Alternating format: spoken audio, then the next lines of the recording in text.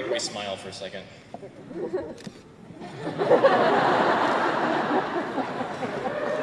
you. Thank you. So when President Obama called and asked me to give this speech, I was honored. And to think, today is the day that so many of my teachers said would never come. I sure showed you, Dr. Schaff. As we move into our first year of Real Doctor, and I say Real Doctor because up until now we've been playing doctor on everyone, it's important to remember a few things, like why we went to medical school in the first place. Many of us had heroes we looked up to. My hero wasn't just an amazing doctor, he was an amazing person. In fact, even today I still look to him for help with things such as relationships, moral judgment. In fact, there was really nothing that my hero, Doogie Howser, MD, could not handle. Many of us are headed to exciting places next year, places of academic renown, places of tradition and experience, much like USC. Places no one has ever heard of. And some of us are headed to specialties like dermatology, psychiatry, or pediatric cardiothoracic neurosurgery. And 3 of us, I'm not going to say which 3, are going into the adult film industry. That's not a joke, it's actually a statistic. Looking back, it seems like just yesterday we were given our white coats by Dr. Taylor here. How exciting that was, to get this shiny white acceptance into the medical club. What we didn't know is what they were giving us was a giant symbol that we were the lowest animal on the hospital food chain. I literally had people change their attitude towards me when I put my short white coat on. And as we start our new jobs as interns next month, guess what they're giving us? Another white coat. Don't be fooled that it's longer. We're still paid bad. And why is it white, you ask? So it can hide our tears and sweat stains. Many of us came here with lofty goals to change the field of medicine, curing diseases, and basically helping to save mankind. But we quickly learned that medical school is hard. Sometimes it swallows your life. Your spare time and your plans get put on hold. And the once enthusiastic attitude changes to, sure, I'll still save the world, just after I finish taking this neuro test. A wiser person and classmate of mine, Cambria Garrell, once said, in medical school, we get so tied up with everything, but life goes on. Cambria's from Hawaii, that's how she talks. Yes, life goes on, and sadly, for many of us, life sometimes meant losing something while we were in medical school, like a pet, a spouse, a family member, or in the case of James Lee, a classmate and a friend. There's things about medical school like stress, fatigue, and exhaustion that truly have to be experienced to understand.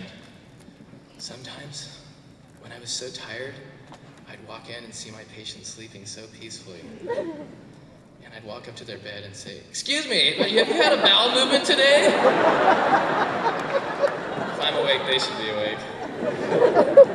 When you're on call and your alcoholic patient with liver failure sneaks out of the hospital to hit up the nearest bar and then returns 4 hours later in an ambulance to be readmitted, you feel a sort of fatigue. And it's a different kind of fatigue. I call it compassion fatigue. I think we can all relate to a time where our compassion fatigue has set in, usually with a patient that just doesn't seem to care what happens to them, and it just wears us out when our hard work seems useless. Well, I looked up compassion fatigue on Wikipedia, and found out it's not only unoriginal, but it's listed as a secondary traumatic stress disorder. I only bring this up because I think compassion fatigue can be blamed for a lot of mistakes that are made in medicine. And it's something we'll really have to face in the coming years during residency. We have to remember to be compassionate, even if our patients don't care, we still must. Being a doctor is going to be pretty weird for most of you. I don't know about everyone else, but as for myself, thanks to Google and Wikipedia, I've been giving out medical advice to my friends like a doctor for years now. Not because I wanted to, but because people are sometimes awkward, and when there's nothing else to talk about, they can always bring up that rash they have, or how ever since they went to that UCLA party, it burns when they pee.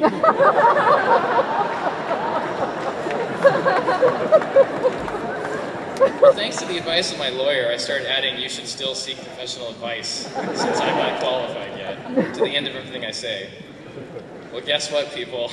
Today, I am the professional advice. So don't bother asking for a second opinion.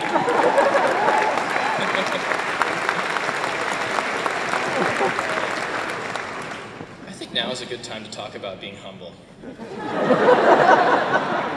Thanks to Hollywood, the media, literature, medicine has been glorified into this romanticized and respected career of miracle workers and moral lighthouses. I mean, let's face it, we're like walking encyclopedias with ethical standards and 2,000-year-old oaths.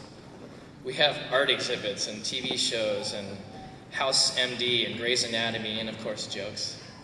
Did you ever hear that one? What did they call the guy who graduates last in medical school? Doctor. Well, I talked to the curriculum department. And once and for all, we will end this lame joke and know the name of the person graduating last in our class. And his name is... Scott. Never mind. But humility is important because things won't always be the way you dreamed it. You'll have to remember that what you're doing is ultimately helping people. But then again, you earned it too. So be glad that after 4 years and $400,000, you can always impress your friends by explaining the difference between a cephalohematoma and a caput succedaneum. But don't feel the need to explain this all the time. They'll think you're pretentious. I feel so fortunate to have spent the last 4 years with the friends that are sitting here. We went through a lot together, lectures, labs, Old County Hospital, and just in time for us to leave the new county hospital. We learned a lot from Old County Hospital though, like how to hold your breath for 18 floors on an elevator. Turns out the most important test you can pass in medical school is a TB test. But everything rough about Old County was okay because they served ice cream every Friday. But has everyone realized that we're the last medical school class to spend 4 years in that building? Just a thought. LA County was one of the main reasons I came to USC. And after 4 years, I realized how naive I was. LA County was so much more of an experience than I could have ever hoped for. And some of the stories we could tell you are nothing short of haunting. But I think my classmates would agree that we owe a lot to that building and the people in it. As it turns out, some of the biggest educators we had in medical school weren't the ones with medical degrees. They were our patients, a diverse group of the most grateful people to ever have a medical student poke, prod, and practice on them that we'll ever know. So on behalf of my fellow classmates, I want to thank the patients we were fortunate enough to encounter over the past 4 years.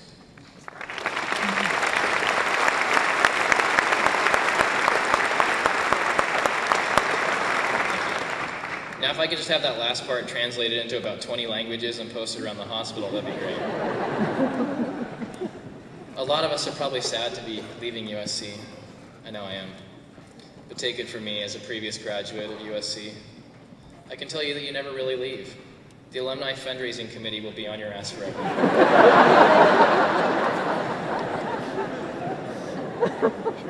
I spoke before about how medical school is hard at times, but not just on us. It was hard on those around us, and I think this moment also belongs to the people who stuck around and put up with us. So I want to take this opportunity to thank our wives, husbands, girlfriends, boyfriends, and significant others.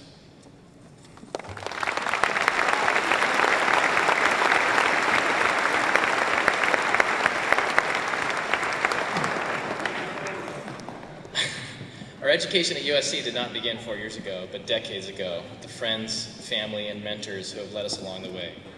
These people laid the foundation that made everything here possible, and I think it's important that we recognize our friends and family for all that they've done too. Thanks, family. Having spoken to you over the last few minutes, I have found a newfound respect for our faculty and deans who have lectured countless hours over the past several years. Considering how long it took me to write this speech, the amount of work and preparation that goes into our education is unimaginable. To our faculty and deans, we are eternally grateful that you could be our mentors, our friends, and the lessons you have taught us will continually reveal themselves throughout our professional career. Your thoughtfulness, character, and knowledge has touched all our lives, and we cannot thank you enough.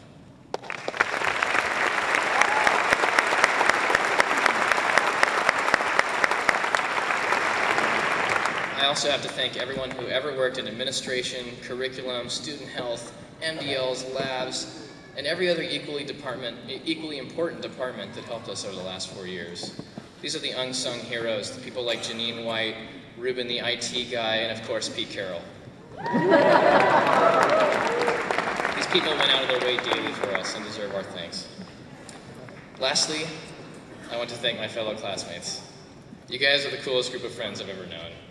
Truly the reason medical school was so fun. And for those that don't know, this is an amazing group of people here. They do so much for the community, for their patients, and for each other. They've proven themselves as worthy of today's ceremony, and I feel honored to have shared a part of my life with them.